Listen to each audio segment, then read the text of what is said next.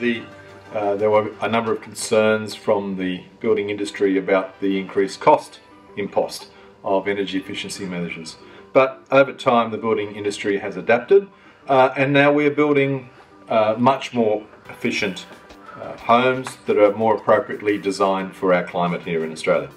It was a very fortuitous decision by COAG and the states and federal government to introduce this energy efficiency provisions into the building code, because since 2004 energy prices, as we all know, have increased over 70% in real terms. So without these initiatives there would be 1 million homes that have been built subsequently that would be less energy efficient. We'd be using up much more of the Earth's resources and costing people a lot more.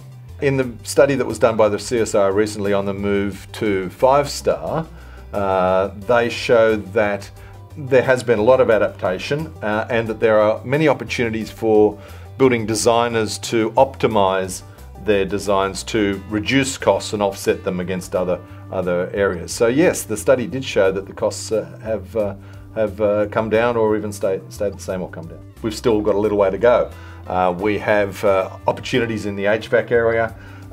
You know, the use of air conditioners is excessive. We are still putting in units that are not acknowledging the higher energy performance of homes.